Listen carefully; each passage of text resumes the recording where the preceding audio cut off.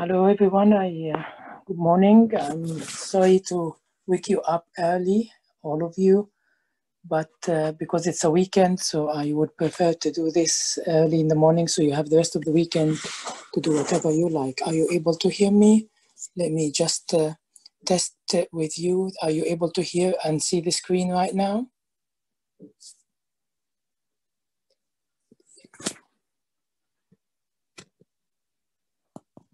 Very good. Okay, so we shall start. This is, let's put a history, 35-year-old thyroid aspirate. Now, it is these sessions, again, dedicated for the people sitting the exam next week. So please, I would like you to try to focus and not to use your brain a lot, just use your memorization more. And don't try to play any clever rule here. Just try to understand what I am trying to achieve with this session in continuity with the previous session. Now, in the thyroid, as you all know now, and you should know by now, we have the thy categorization, thy 1, 2, 3, 4, and 5. 5 is malignant, thy 1 is insufficient, and thy 2 is the benign one. And you have the thy 3, which is the thy 3F and thy 3A. Thy 3A never come in the exam. Okay, so any borderline cases does not come in the exam. So this is quite important to remember, yes? So there is no borderline cytology, will be put in the exam. So this is number one rule. Majority of cases historically that came in the FRCPath exam before about thyroid glands were either a benign, pure benign, with a lot of large clusters or groups of follicular epithelial cells. That is a thy2. The second most popular case is the most popular case is the papillary carcinoma, and the third one is the thyroiditis. Now, if you are being trained in any school of pathology that thyroiditis is a thy 3A, please delete this from out of your mind. For the sake of the exam, the thyroiditis is a case that you should put it under the thy 2 category, okay? And you should be able to diagnose it, and don't try to say, oh, this may be, maybe not, maybe follicular, maybe not. This is not the right setting for this, okay? In real life is different a little bit in the thyroid cytology. So let's start with this case straight away. So obviously you go through the assessment, you will be given 2 slides again, one diff quick and one pap smear. So the problem arises for those who are not used to the diff quick and pap and they do H&E. But I think for the 2 conditions which we are talking about, the 2 most popular cases for the exam, the thyroiditis, thy2 or the 3, and the papillary carcinoma, you shouldn't be struggling a lot. So I am just trying to show you, look, there is a little bit of honeycombing here. So just be careful with that, okay? Be careful with that terminology, well-spaced out cells that they are kind of honeycombing, isn't it? Yes, but we carry on. So I'm just showing you the how the slide look like, and then we will just see what we need to write in order to gain the full score, okay? So majority of you now know the diagnosis. Even without looking into the pap smear slide, you probably know the diagnosis, but of course you wanted me to go directly into a little bit of high power to look into more of nuclear morphology. Now, there is an important 5 rules I'm going to say, and remember these 5 rules. So if you never know anything about cytopathology for thyroid, or you know everything about the cytology of thyroid, it doesn't matter. What I want you to remember, there are 5 rules you need to apply in the exam for any follicular aspirate, cellular aspirate that contain follicular epithelial cells. Number one, that you need to look directly into the size of the follicular cells. yes, can compare this size to the background lymphocytes or the background red blood cells, and ideally what you should see in the follicular neoplasm, either follicular carcinoma, follicular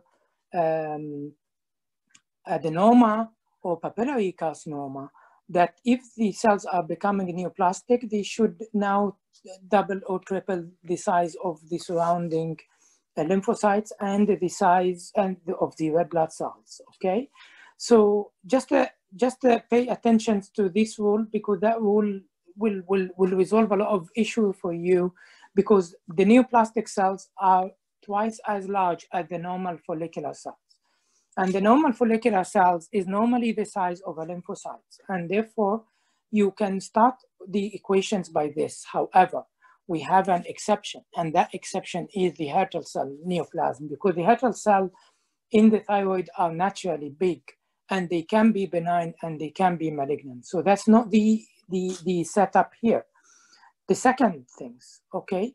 The second thing is that normally the thyroid doesn't have a lot of cytoplasm, the follicles, right? So if you look into the normal follicular population, you should not see a lot of cytoplasm. So if you start to see the cells acquiring some cytoplasm, then you are in the neoplastic category or Hürthle cell category. So you are trying to, again, to narrow your differential diagnosis.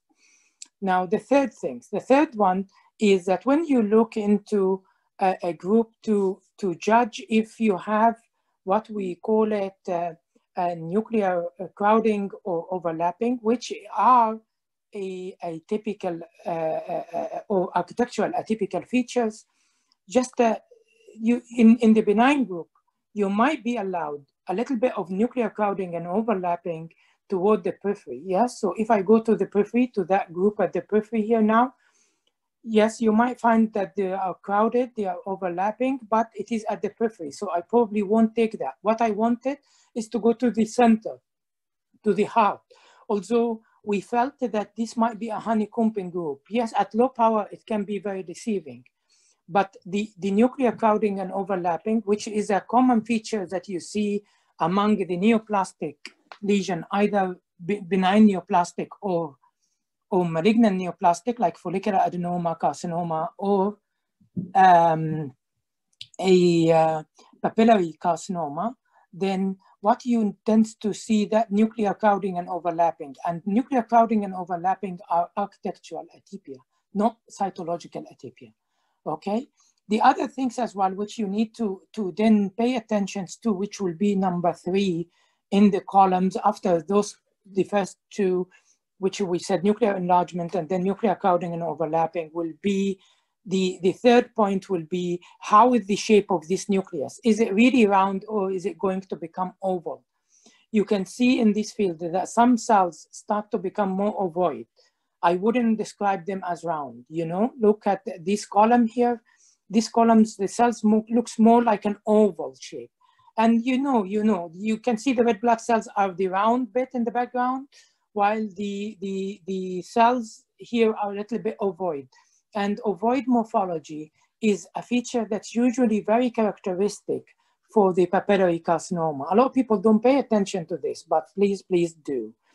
The other things as well, that what people sometimes call it palisading of cells around the periphery of the group. Okay, look here. You can see this group here, which I am just putting in the center toward the edge of this group now.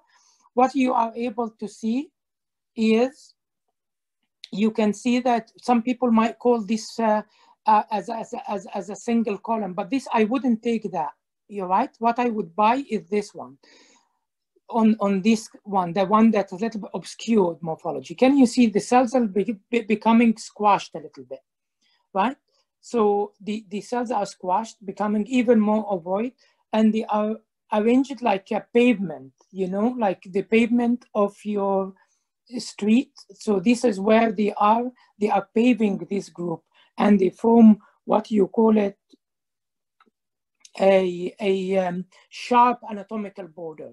And this is a terminology that we commonly use in the United Kingdom, sharp anatomical borders, which mean that you can draw with a ruler around some areas within the group. Not all of them, you see, not all of them. Some of them has got this, what some of you like to describe as papillary or papilloid morphology. That's absolutely fine.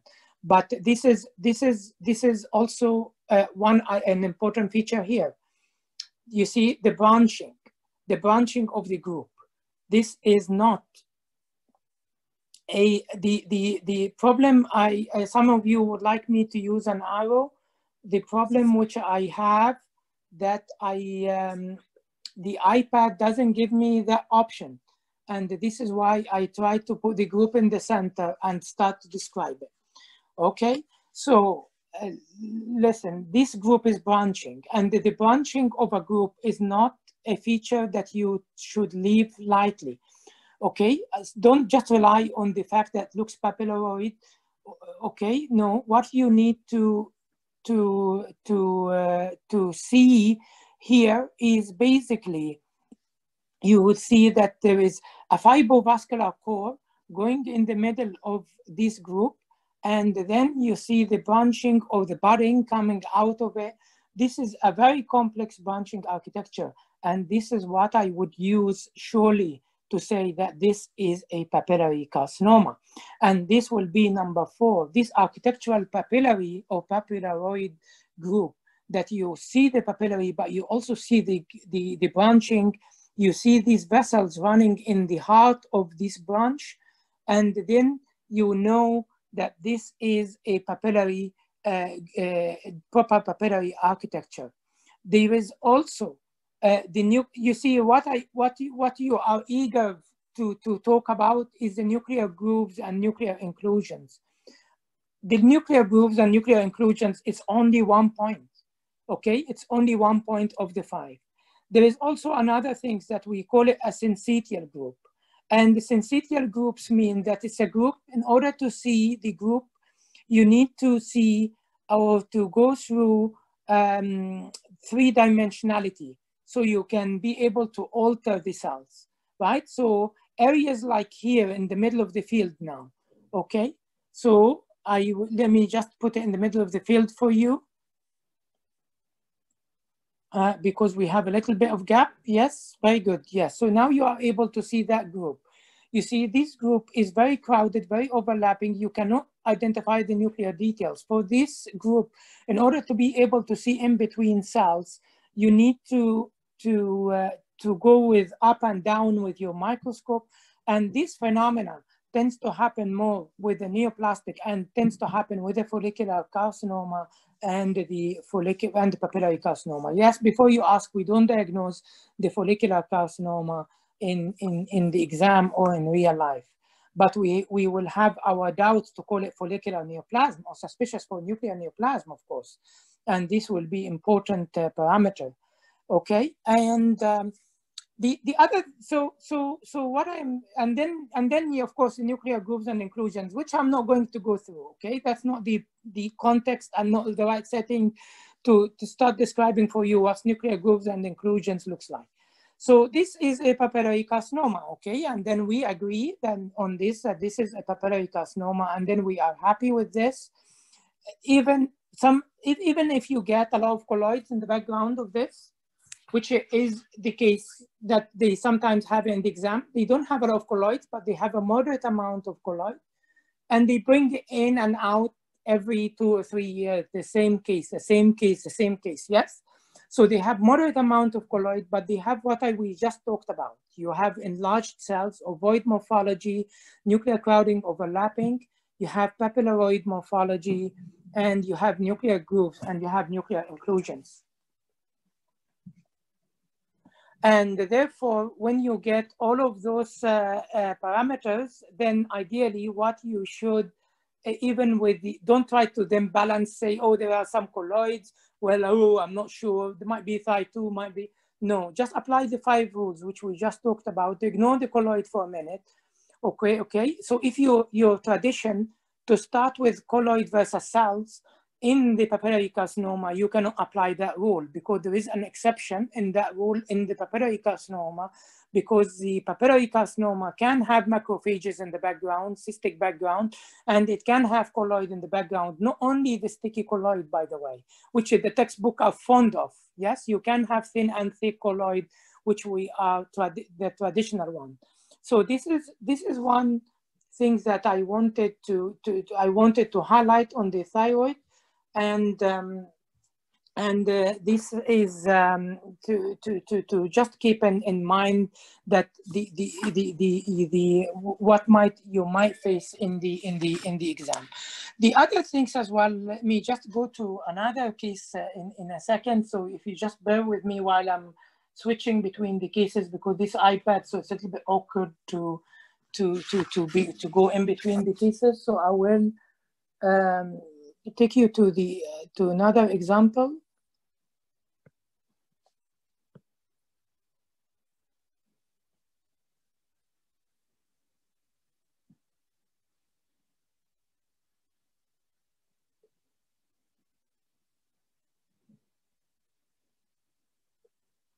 Let's me just make sure that this is the example which I wanted to show you.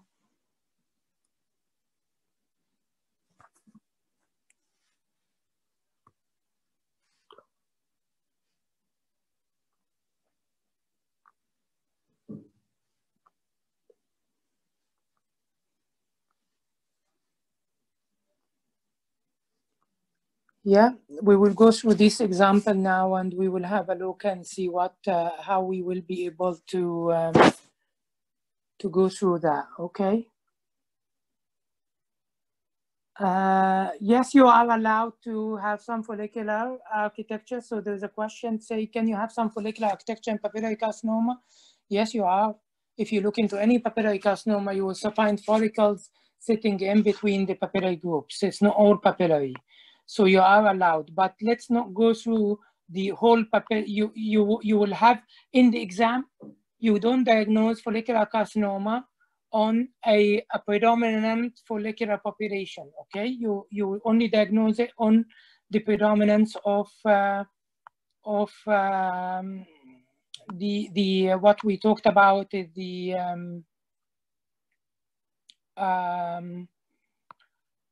the papillary architecture. Yes, so this is you need the architecture to be correct. What I wanted to show you in this slide is two facts. This is another aspect from a thyroid glands, okay? Regardless what the age, they'll give you 40, 50, 30, whatever, yes? And they sometimes give you the radiological impression, but they always put sometimes U2, sometimes U3. U is ultrasound impression, right? So this is just to highlight, don't be linked to the history. But one thing is I do find the people always missing in the thyroid is that, okay, some of you might look at this and will say, well, I don't define these cells. I don't know what they are. There are some macrophages here in the background. In actual fact, there are a lot of these macrophages. And then there are these groups. I'm just going to try to find a better field that and look, there are some of these dispersed follicular cells as well, which you are able to see in the background. Okay, so this is a good example, which tends to come in the exam as well. And there are some more follicular cells here. I'm just trying to move through while I'm talking, so you are able to see what I'm seeing as well. And so some of these epithelial or follicular epithelial cells is obviously showing the what you would like to call it Hertel cell morphology sometimes, yes, or Hertel or oncocytic appearance, but not many of them, but they can be many. Okay, but what I'm trying to tell you or to teach you one thing, yes, into this slide, the only way, okay, there is another group here of epithelial cells. You can see it now in the middle of the field. Okay, so the only way to be able to diagnose this condition is to always remember that this is going to come in the exam. Okay, and if you know that's going to come in the exam, then the entire spectrum of things become easy, right? So what do we have? What we have here actually is that you have a very cellular aspirate.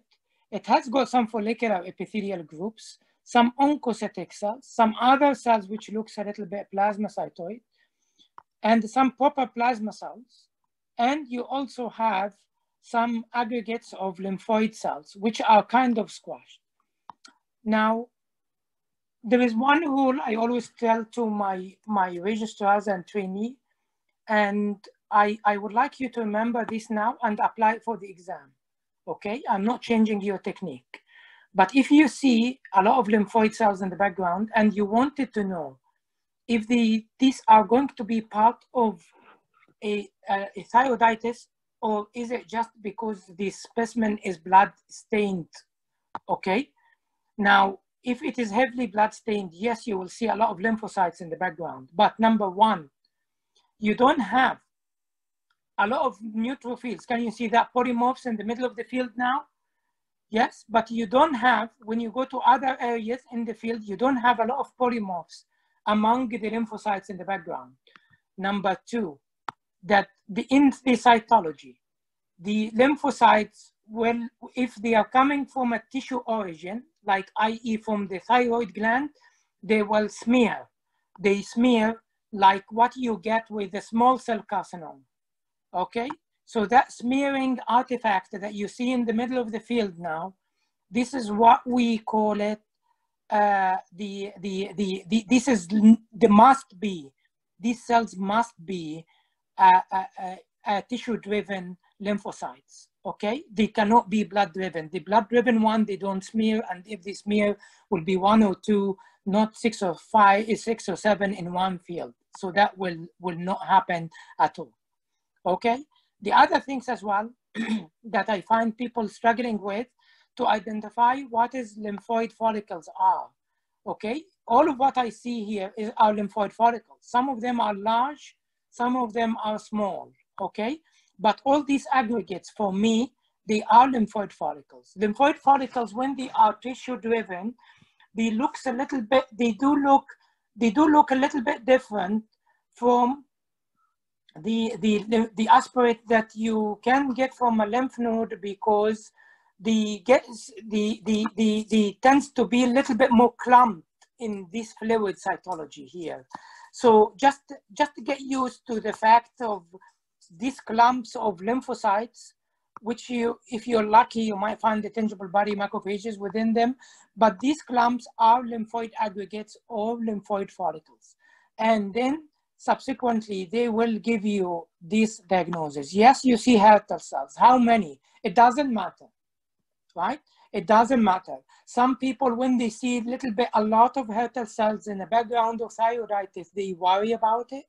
In actual fact, I was in a conference in the USCAP, and in USCAP in America, they do say, in order to be able to diagnose the Hürther cell neoplasm, you need to have more than 85%. And some people argued in the meeting and said, no, I will only diagnose it if more than 90% or 95% of the cells are oncocytic cells.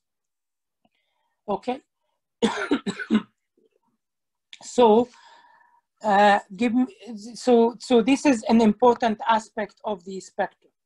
The things is then you search for your multinucleated giant cells, and then the other things which also keep you alert a little bit. And as I told you in the middle of showing the slide earlier, that you do have a proper plasma cells with perinuclear half, which is the clock face if you have a good prep.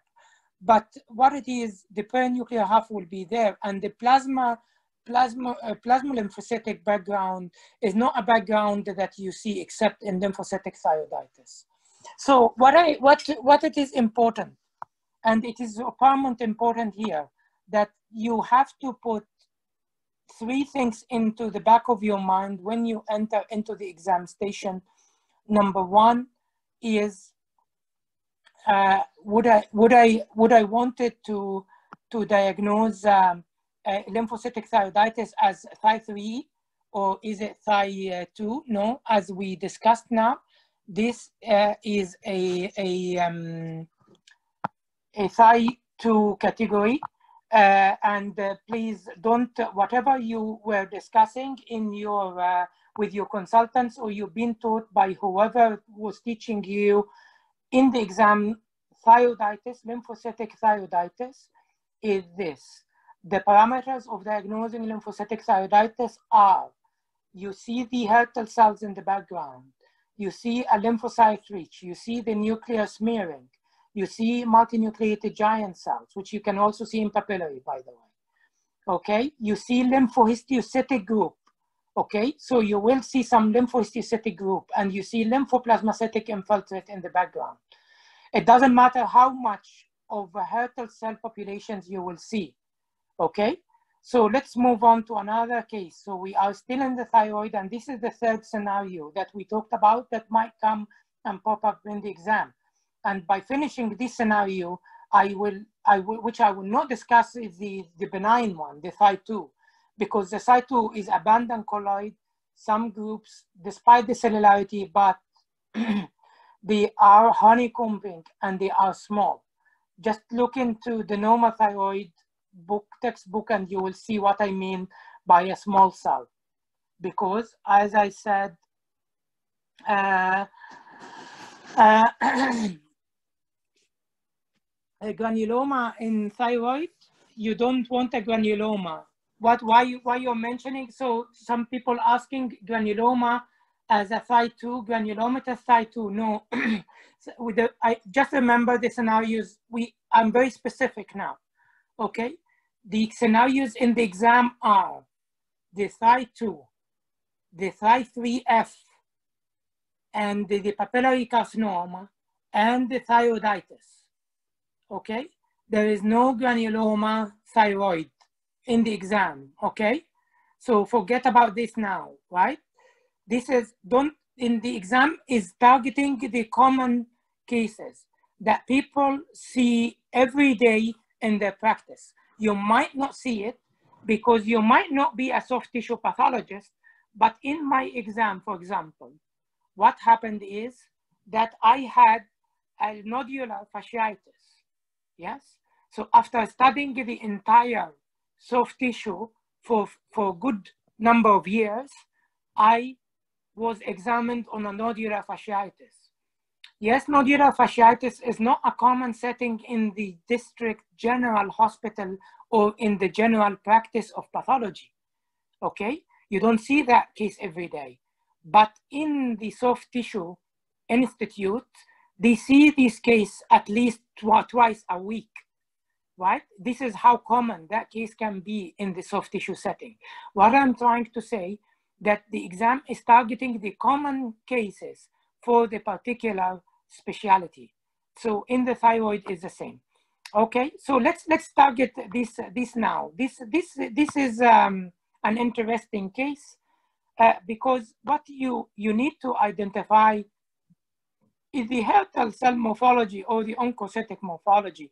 And what I find people sometimes struggle is when they start to form these groups, complexity, people are very passionate about the papillary architecture. But I told you a minute ago, the papillary architecture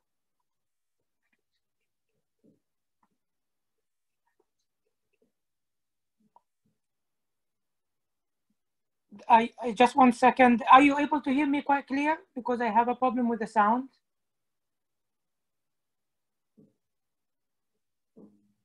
Okay, very good. Right, so what I am trying to say here into this, that if you know, papillary group, we talked about it a minute ago now. In order to judge a papillary group, you have to have the nuclear crowding and overlapping within it.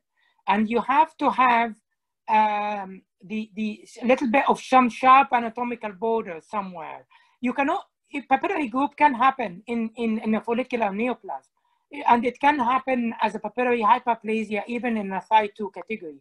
But it is about the cells. Are the cells enlarged? Are the cells looking more ovoid? All of these sort of things can come into the equation and they will add on. The other things as well, that the Hertel cell, not like the thyroid, the papillary cells, they tend to lie a little bit eccentric. You see, they tend to have these eccentric positions within the cell, and you don't see that. You can see it in the papillary oncocytic variant, but this is not going to come in the exam. So in the exam, if you're getting an oncocytic group, it is this guy, and it is the Hertel cell morphology. The things which you will struggle about, can you see the predominance of the population? Okay, and the exam will be exactly the same. If you are to get a Hertel cell adenoma, the Thy3F/carcinoma, of course, I mean, suspicious for Hertel cell neoplasm or follicular neoplasm with oncocytic feature, this is how you want to use the terminology. Then what you tend to have, yes, there are microfollicles, like that guy, which I put just in the middle of the field now. So you can see few microfollicles are just sitting next to each other. But sometimes you might struggle, you know, like this group in the middle of the field now, you will struggle to see a microfollicle, okay? So that's fine. It doesn't stop you from calling it. The other things as well, that you will see nucleolus, but the nucleolus tends to be more of a central location, and you might struggle with the DEF-QUIC to see a nucleolus. And I agree with you, can be struggle, but if you are a very good cytopathologist, you will be able to see, even in the middle of the field, which I am projecting now, that some cells has got this central nucleolus. But one thing, you can get grooves. You are allowed to get grooves into the cells. One thing you will notice in the follicular population, which doesn't tend to happen a lot into in the papillary carcinoma, is the variation of nuclear sizes. Okay, so you can see that some nuclei are really big. Some nuclei are smaller, and they are just sitting, they are happy to sit very next to each other.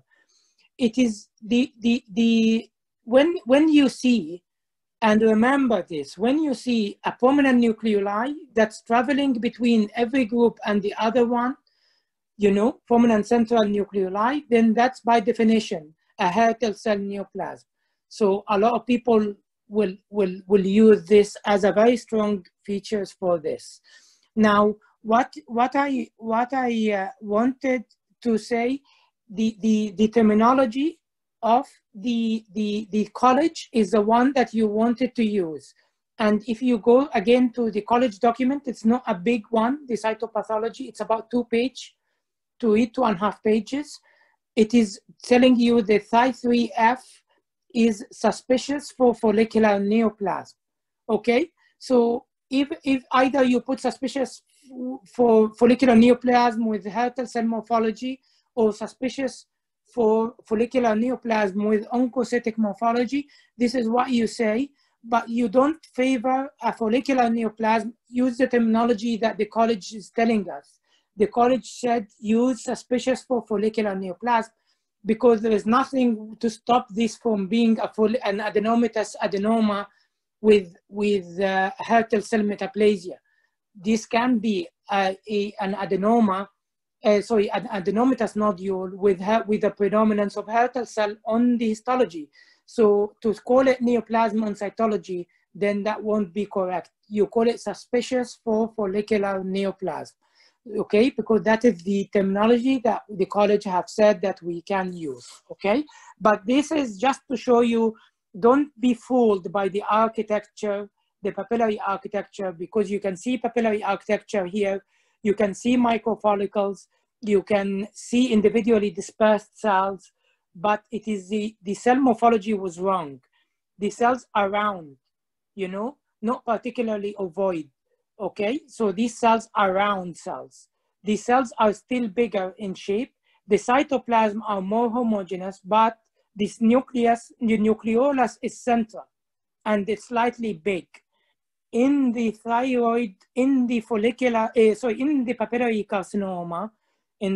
carcinoma, when you get a nucleolus, it is eccentric and it is punctate and it is small, right? and you don't just take the grooves alone. Nuclear details are better in the exam case to look into it in the pap stain slide. Yes, so in the pap smear, please use it for your in your exam, because it will help you a lot to see the nuclear grooves and the nuclear inclusion. Yes, the prominent nucleoli that goes between every single cell and the other, that prominent central nucleoli is not a feature, cytological features. And when you put the pap stain slide, you will be able to see the features proper. And if I, to answer this, I will take you very quickly through this case, but remember that your medullary carcinoma, it's not an exam case, right? I once asked the chief examiner, okay, and focus on this. I asked the chief examiner 3 months before my exam, because I was attending a teaching session that he was giving. And then I asked him and I said, I have a lot of difficulty in mucoepidermoid carcinoma diagnosis on cytology. Okay, and then he said, well, Ahmed, listen, this is a very rare tumor to see in real life. Okay, it is rare. It is one of the, it is not really a very common. You don't see mucoepidermoid carcinoma every day. Yes, you might, if you are lucky and working in a busy institute, you see like 12 cases in a year. Okay, so it is rare. Okay, and to get cytology material from an aspirate thyroid mucoepidermoid that we can distribute it along the 8 centers of the exam, because the slides of cytology has to be identical. Okay, then this is impossible. And therefore, don't worry about it, okay? And just focus on the main problem. And this is what I also wanted you to highlight. Now, some of you were talking about that I will call Hertel cell medullary, okay? But I showed you that there are groups and there are microfollicles. Yes, yes, some people can you see the medullary, which you are seeing now in front of the screen, in your screen here. This is a medullary carcinoma. And what you can see that what we call it polymorphic population, polymorphic, P-O-L-Y, not pleomorphic, yes, polymorphic. And what we mean by polymorphic is that you have a cells that looks a little bit plasmacytoid with a dense cytoplasm. Adjacent to it are the same nucleus, but it has got a little bit of a more polygonal cytoplasm, okay? And on the same field, you get a cell that looks a little bit bizarre. And on the same field, you get another cell that looks a little bit like a squamous cells, that cells that I'm putting in the middle of the field now, okay? So, and it is a more of a dispersed population. And it is more you get a lot of these bizarre cells. Can you see this very large cell that has been stripped of its cytoplasm? You tend to get this as well a lot in the medullary carcinoma. So plasmacytoid morphology, the cytoplasm of a different textures around, some of these cells trying to be stripped of their cytoplasm, which is not a feature that you will ever see in a Hertel cell population. The bizarre cell morphology, you will never, ever, you can get a grooves, but you will never get an inclusion into the medullary like what you get in the Hertel cell population. But what it is, the key, of course, the salt and pepper chromatin, which you will see in the pap stain slide, but the key really is the polymorphous population. Yes, the nucleus probably looks the same intensity, but the shape of the cells are different. and they are happy to sit with each other. And there is no predominance of this microfollicle population. Look, whenever I go into any other group, the same rules apply, okay? The same rule apply. Yes, you have a little bit of some cells now start to become ovoid. This will tend to become spindly later. And you might get spindly populations within it. The bizarre cells, look how they are stripped of this nucleus. So let's just move on, okay? But just remember that rule so you don't tend to forget it. Now, I will leave the thyroid gland, and I wanted to go to another case, which I selected because I wanted you to apply some rules and criteria into that as well. So we will move now to the pancreas, okay? The pancreas must come. So it's either a pancreas or biliary brush, right? The history, the findings are more or less will be the same, okay? So let me just put the case into the field here and see how we will be able to apply this. Let me just see if that's the case I selected or not.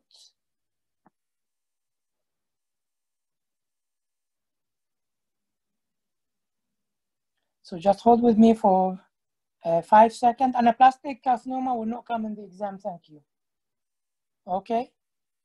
So let's just, the reason why the exam is like this, because they want you to tell me something. Who will diagnose anaplastic without doing immuno even on a histology? You don't, because anaplastic, when you see a lot of bizarre cells and the very typical cells that's predominantly taking your field, then you will start talking about metastasis, primary versus secondary. And in the primary, you will include medullary carcinoma and anaplastic carcinoma when it's all very pleomorphic and bizarre. And in the secondary, anything, okay? But anaplastic carcinoma, usually, if it comes, you cannot call it anaplastic carcinoma. If it ever comes, you say, this is a malignant thyroid aspirate, okay? So that's a Thy5. And then you tell me, you say, my differential diagnosis is between primary thyroid malignancy and secondary thyroid malignancy. Primary thyroid malignancy will include follicular carcinoma, medullary carcinoma, and anaplastic, maybe favoring the anaplastic, and the second differential will be immuno. And if I have a cell block, I might do some immunostain to see if it is primary or secondary. And what you can do, of course, the TTF1 and PAX8 and thioglobulin and calcitonin. Okay, so these are your 4 parameters of immuno that you might use to be able to differentiate this from anything else. Okay, this now is an interesting case, and this is a pancreas. Okay, so this is a pancreas. Of course, we've been all taught that in the pancreas, you have to define the background cells and make them your standard. And after that, you start to search for the other abnormal cells in the background, okay? This is what we know of. But let me just focus with you on a few rules here into the pancreas. Now, are you familiar with what we call it, the Papanicolo Society of the classifications of pancreatic cytology? For those who are familiar, don't say yes. For those who are not familiar, please tell me I've never heard of it. Okay? So if you have never heard of it, please let me know now. The Papanicolo Society of Pancreatic Biliary Cytology classification, which came into the market about 3 years or 3.5 years ago. Did you hear of that classification? How okay, so some of you have never heard of it, some of you have heard of it, okay? Now, it doesn't matter if you heard of it or not, okay? What I wanted you to understand now, that this is the way the college expecting you to report, but don't panic. I will tell you in the next 5 minutes what you need to know out of it. And it does match what you've learned about the pancreatic cytology. Okay, now, you've seen a lot of groups here in the background. Let's start by this slide first, and then we will go to the classification in a minute. Okay, so I'm just going through this now, as you can see, and then these are what some of you are very eager to say they are honeycombing group. Yes, like ductal cells, whatever they are. Yes, but these are your reference cells. Is that correct? Are we in agreement? Yes, okay. Biliary epithelium, ductal cells, whatever. It depends on the methods, right? Because if it's a CT guided, then you will call those ductal. If it was if they got this through an endoscopic or ultrasound approach, then this can be a sheets of glandular mucosa. Then if you call them uniform glandular mucosa, ductal or glandular, you will be accepted. So don't struggle with how you will call it, yes? Because if it was a CT guided, you cannot call it biliary epithelium, yes? But what you can say, uniform glandular mucosa, that's absolutely fine and that's acceptable, okay? But what you need to appreciate into this is the background. And the background doesn't look right. The first things that there are a lot of inflammatory cells that's quite dispersed into this background. The second things, you remember now the background, I'm very, very passionate about it.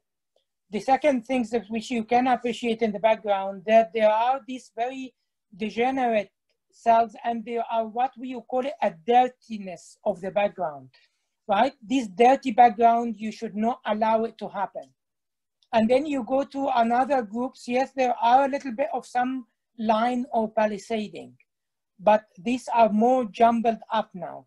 So now you are moving to another spectrum, which can be reactive atypia of some sort, yes? So we agree so far on these parameters and we are happy with those.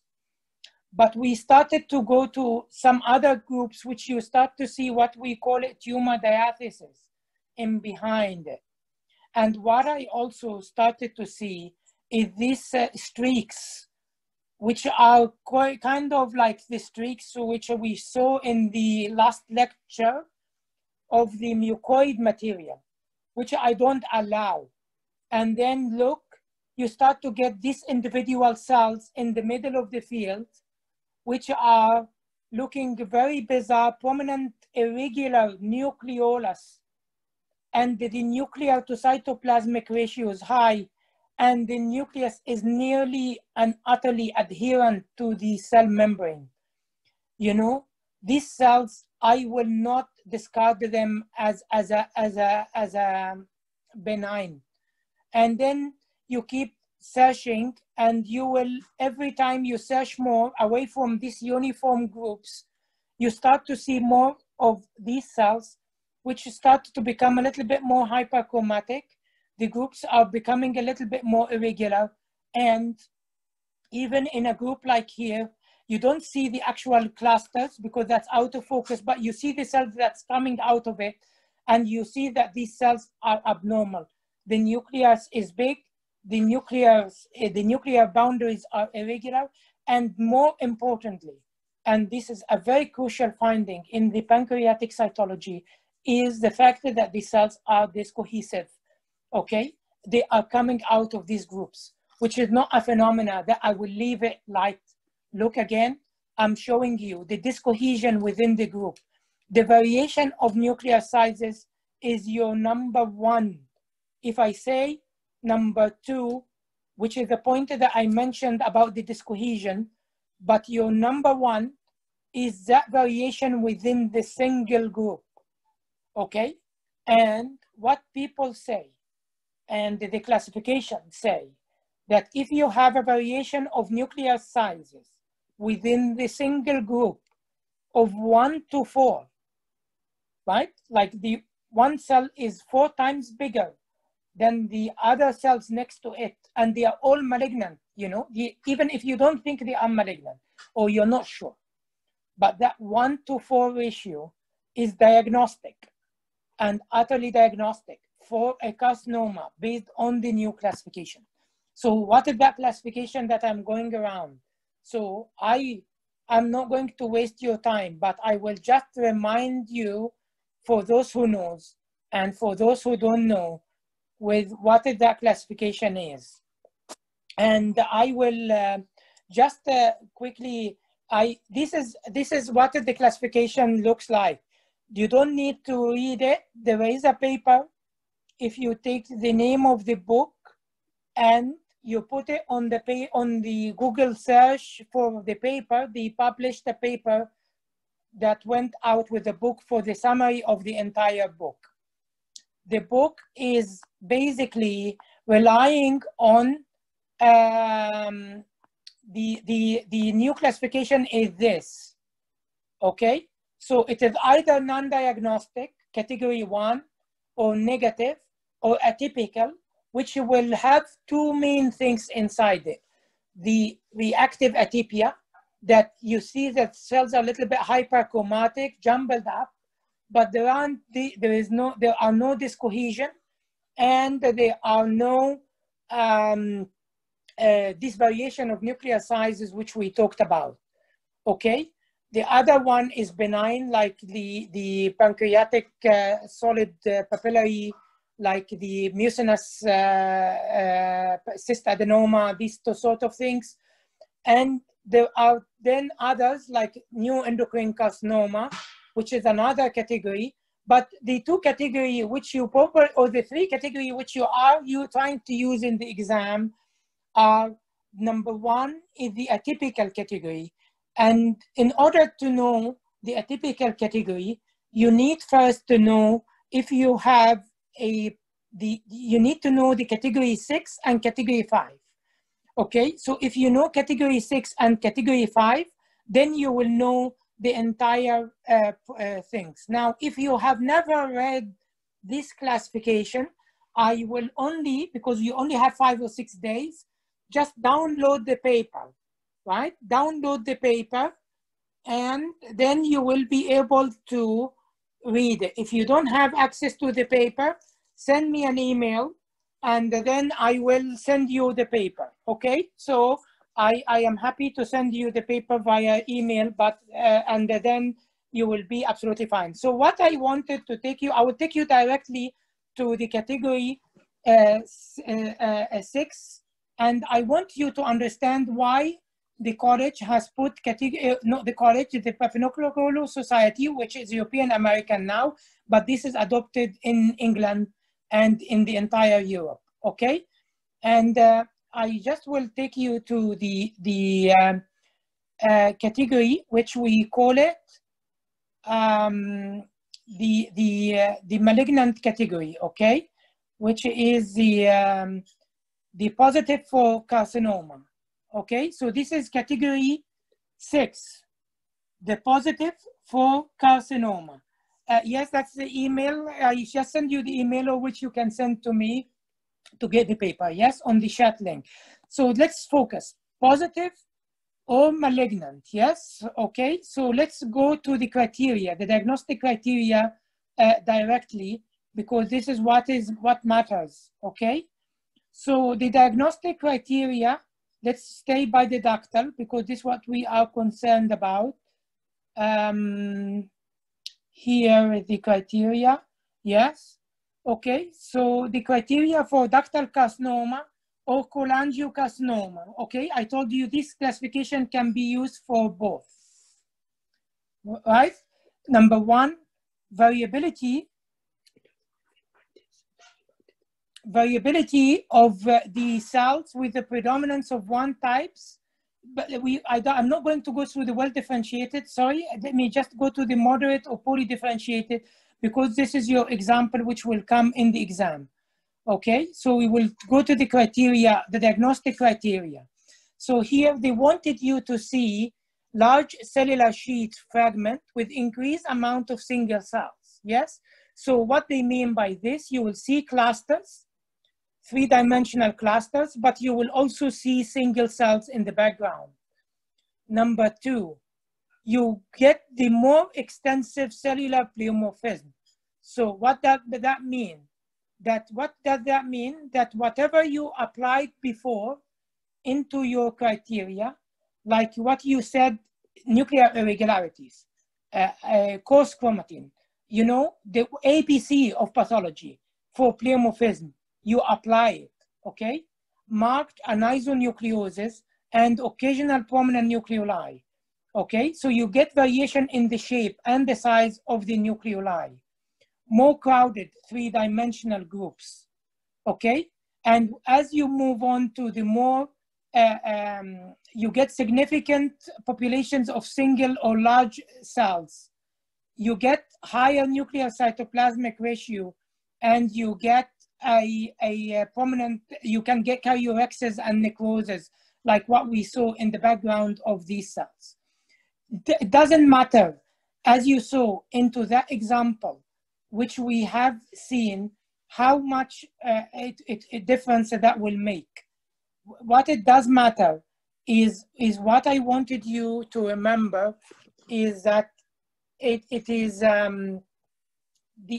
what it matters is that you know the difference between what is, you know, you need to apply a very fine nuclear details, the pleomorphism, yes, but the pleomorphism will be present in the atypical group, in the stricture, or in the instrumental, or if you have a stent, you will have all this hyperchromasia, you will have nucleoli, you will have some increase in the nuclear to cytoplasmic ratio, you might have some degenerate features with irregular nuclear outlines, but there are two features. They are very important, okay? And this will have the discohesion of the group and the variation of nuclear sizes of NC ratio of 1 to 4. And why I am mentioning this? Why do I keep stressing on this? Because this is the difference between the new classification and the suspicious for malignancy, okay? And what it means, the definition of suspicious for malignancy is that it is a category that you have some of the criteria, but not all of it. You have some of the diagnostic criteria, but not all of it. But what does that mean? How much is enough? Okay, how much is enough is to do with the nuclear size. And I will take you here, okay? Let's read this paragraph together for those who know about it or they don't know about it. The paragraph that's highlighted, okay? Specimen described as suspicious for malignancy as characterized by significant anisonucleosis. A threefold or greater variation in nuclear sizes within any single cell clusters is characteristics of this specimen, okay? So this feature, the new classification, are using it to diagnose the category as malignant. And if you start to see 1 to 4, 1 to 5, then you are definitely malignant. If you are 1 to 3, you are benign. If you are less than that, then question yourself again into this category. And this is what I wanted to highlight. So don't bother about it, but remember that in the exam, you are allowed to use one of two categories. If you can use the suspicious for a malignancy, that's absolutely fine. Or you can use the other category, which we call it the malignant, proper malignant, suspected adenocarcinoma, okay, or consistent with adenocarcinoma. The difference in the new classification, which you have to be aware of, and you have to mention this if you use the suspicious terminology, that means that you need further or additional investigation, okay? So if you need an additional investigation, then that, like, basically you need now to have a visualization of tumor with MRI, and you are not giving them the license to go directly to do the cancer treatment.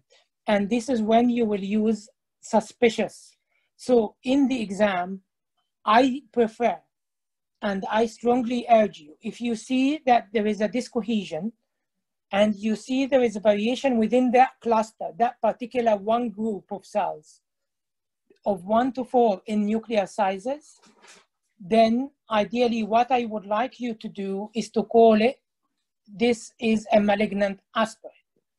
Now, your other counterpart will be the atypia, and this is when you see a lot of acute and chronic inflammatory cell infiltrate, and you saw some groups with hyperchromasia, picket fencing, but they are not discohesive, and there is no that wide variation of nuclear size, there's no anisonucleosis, and then go for atypia. The most difficult cases in the exam is this one. The problem is that it will be a shame that you lose your exam based on this case, which has got only 2 scenarios, only 2, okay? It is between atypia and between the malignant counterpart. So don't stay on the borderline, and remember that now suspicious is a different category. In our mind, it is a different category. No, they shouldn't, okay? What will happen in the exam? That you will get the proper malignant. The reason why, if I don't want to waste a lot of your time, but because you raised this question, I need to complete the information. The reason why suspicious for malignancy category was created, because as you know, we get in the pancreas what we call it IPMN, yes, which is the precursors for the cancer. And when you sample the ducts, it might be only an IPMN, and IPMN can present with a severe dysplasia, okay? And therefore, under the suspicious of malignancy, IPMN come into the category. So the last thing that you want is a patient to have a Whipple's operation and die, and then the pathology come to the pathology report come and say, oh, this was only IPMN. So we killed the patients, and then you see the best terminology for atypia that you are saying, you say this category. You see, the category is, which we said in the contents, the category 3 atypical, and you put the name of the classification. No one on earth can stand against this, okay? If you are going for the atypia, but then you say, I favor this to be a reactive atypia related to the stenting process, or related to inflammation of pancreatitis, or whatever it is, where the setting is, yes?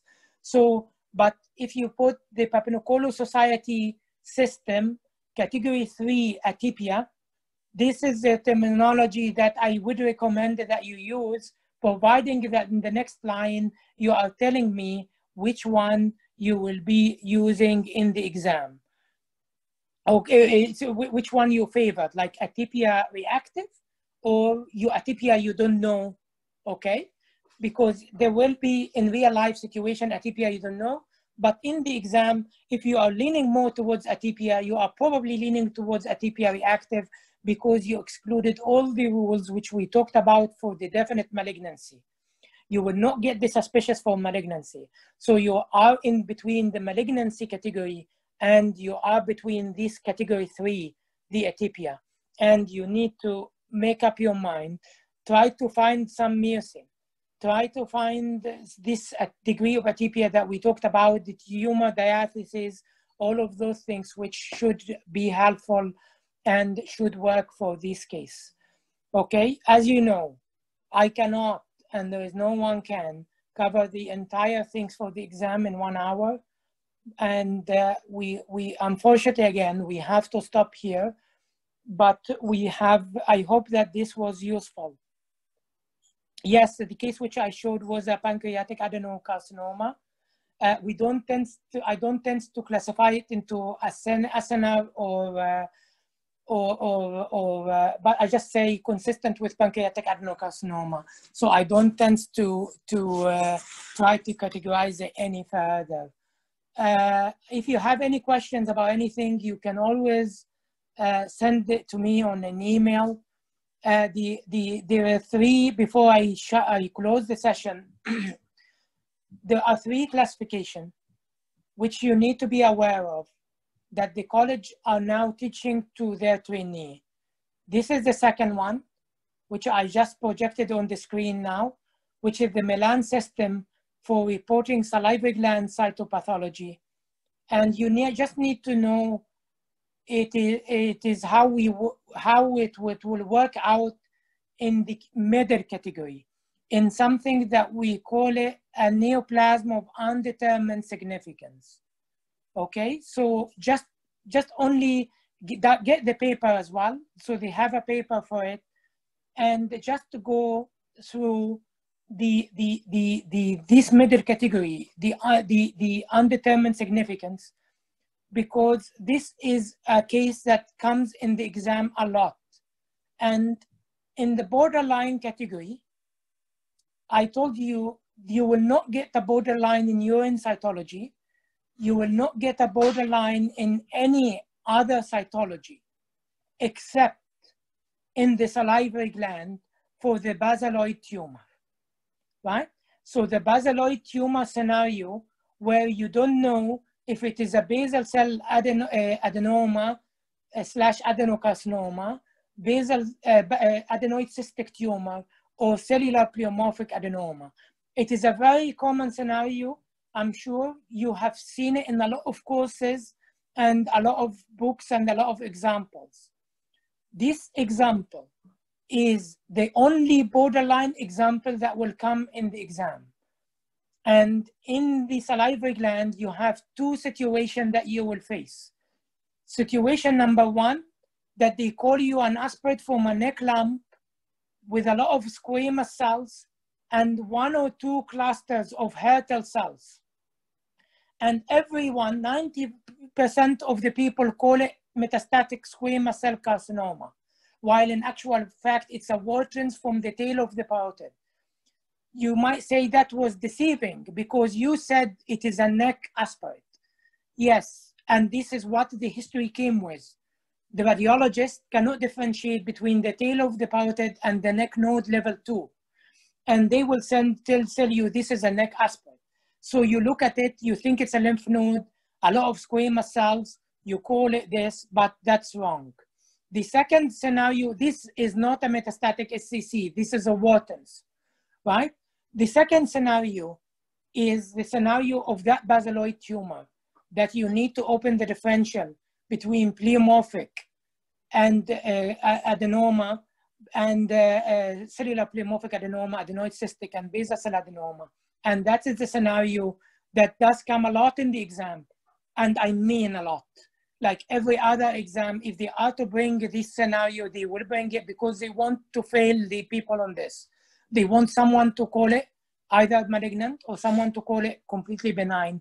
And they forget that there are the area of difficulty, which is the commonest in any salivary gland aspirate.